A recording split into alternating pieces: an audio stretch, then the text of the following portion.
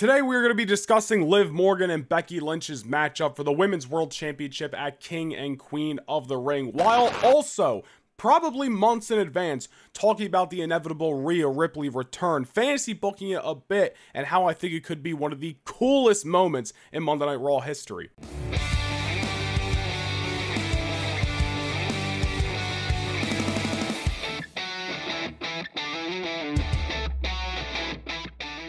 So first things first, let's talk about Liv Morgan versus Becky Lynch for the Women's World Championship. Now, we have discussed Liv Morgan and her potential heel turn and her winning the Women's World Championship for quite some time now, and we have seen more and more each week Liv Morgan tap into that heel side that she's obviously going to go to be full-fledged, if not already. But I think the final nail in the coffin per se is when Liv Morgan either A, wins the Women's World Championship by maybe cheating to do so, or B, as they very subtly have been teasing, steals Dominic Mysterio away from Rhea Ripley while Rhea Ripley's on the shelf. One of those two things is going to happen. I think both of them are going to happen, but which one happens first remains to be seen.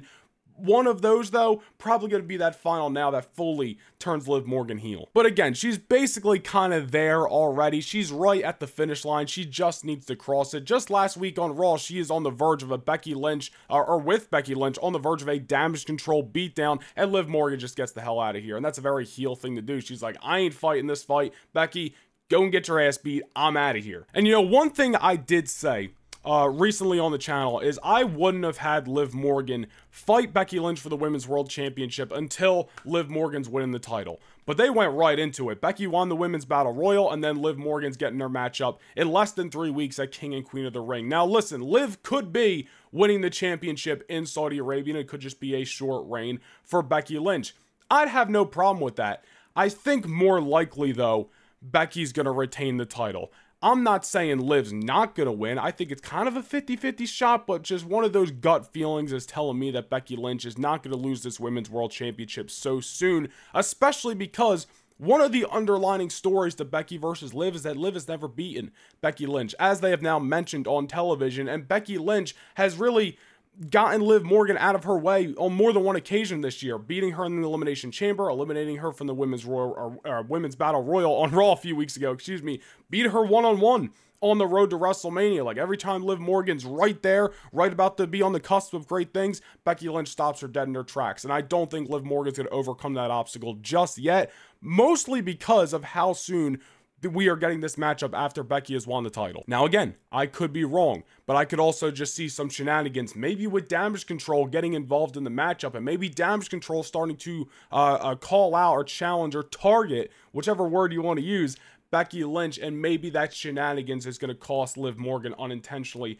the matchup at King and Queen of the Ring, and giving Liv Morgan all the more fuel to eventually challenge Becky Lynch again for the title. Now, I will also briefly mention on top of that, I'm picking Becky Lynch as of right now for the matchup in Saudi. That's what my gut's telling me, and my gut's also telling me maybe some shenanigans in that matchup.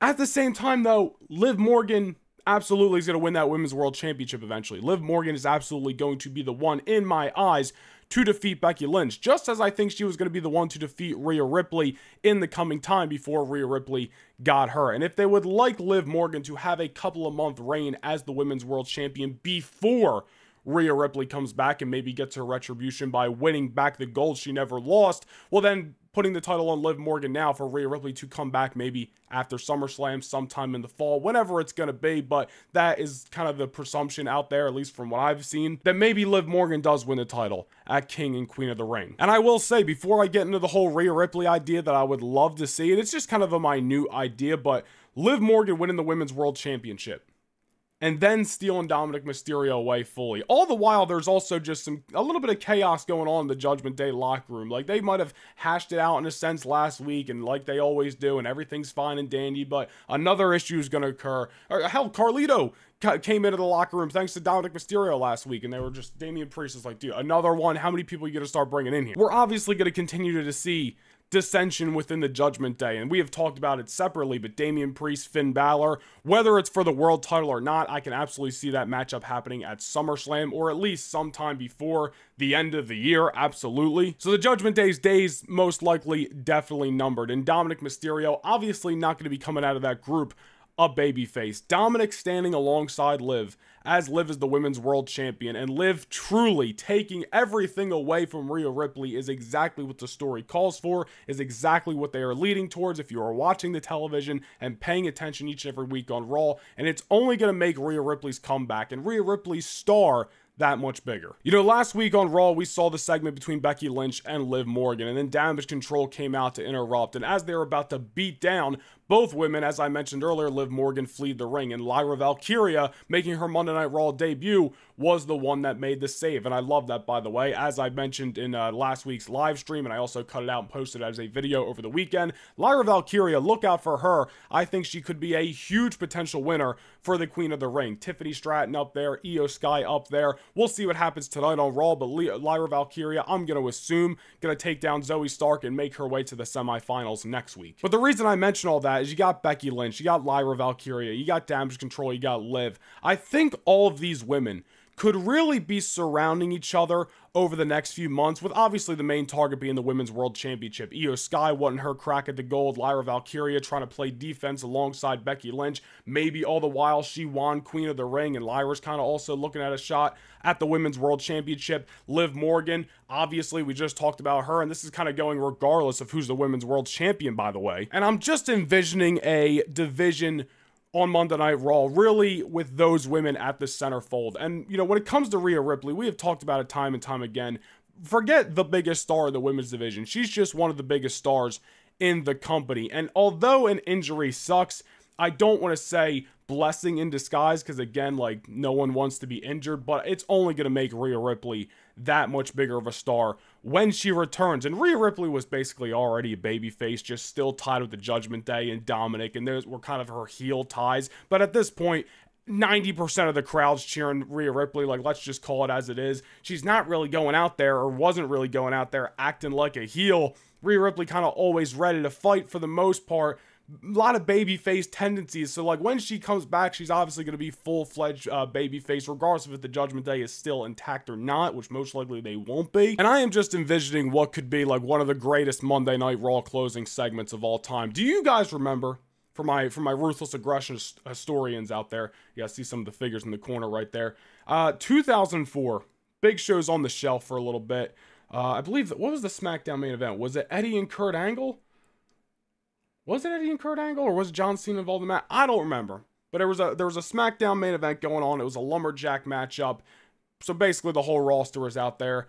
Big Show interrupts. Big Show, he's been gone for a couple of weeks now, goes out there and just annihilates the entire Friday Night SmackDown locker room. And Big Show maybe never looked cooler in his entire WWE run. If you don't know what I'm talking about, look it up on YouTube. Big Show SmackDown Return 2004, probably the first thing that comes up. I know you might be saying, like, what the hell does that have to do with Rhea Ripley? I am just imagining this closing segment to Raw, where maybe we're having a Women's World Championship match with Becky and Liv, or Liv and Lyra, or Becky and Io, whatever the case is, and eventually all of these women that I mentioned are out there. Becky, Liv, Lyra, Damage Control, maybe some other names, and it's just absolute chaos. The division is in uproar, all centered around the Women's World Championship. The match, whatever it is, gets thrown out, and it's just a brawl going on. Nobody can get order, I should say, until Rhea Ripley makes her return. And of course, I am talking hypothetically months from now, post SummerSlam, probably maybe sometime in the fall, whenever Rhea Ripley is going to be cleared and ready to go.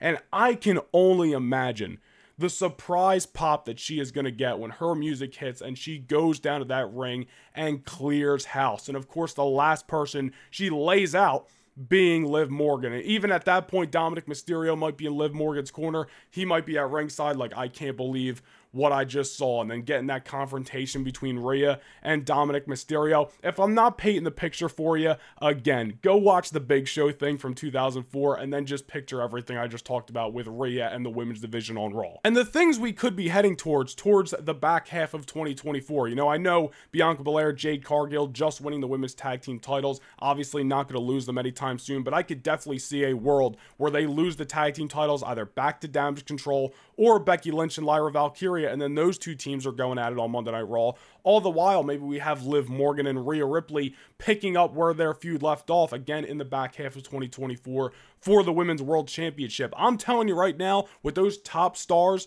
of the women's division on Monday Night Raw, we're going to be eating good, as the kids say, for the rest of the year. But those are just my ideas. Those are just my thoughts on Rhea Ripley's inevitable return, Liv Morgan and Becky Lynch at King and Queen of the Ring, which again, I think is a very 50-50 match. My gut is telling me Becky Lynch, but also there's a side of me who could definitely see Liv Morgan winning that matchup. Let me know what you guys think down below in the comments. Who's leaving King and Queen of the Ring in just a couple of weeks as the Women's World Champion? But I hope you guys enjoyed this video. Be sure to leave a like and subscribe down below. And if you want to support just a little extra, hit that join button, become a Noah Nation Wrestling channel member. Thank you guys for checking out this video. I'll see you guys in the next one. Peace.